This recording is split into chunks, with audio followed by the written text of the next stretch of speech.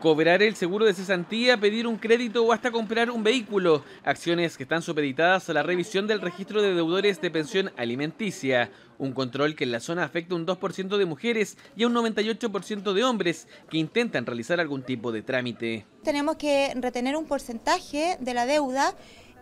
pero generalmente las personas que vienen para acá prefieren ir a pagar esta deuda al tribunal y luego salir del registro de deudores de pensiones de alimentos y volver a hacer su trámite.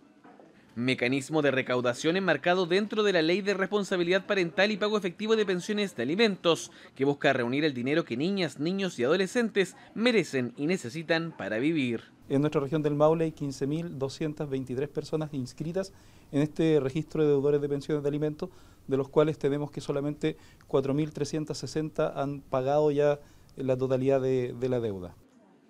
Cifras poco alentadoras en una región en la que apenas el 28% de los deudores se han puesto al día en el último año, tras la implementación de la normativa que permite retirar dinero hasta de los fondos de pensiones si es que se acumulan hasta 3 meses impagos. Esto no es para las mujeres, esto es para los niños, niñas, adolescentes que se espera no disminuir su calidad de vida, sobre todo considerando que son personas que requieren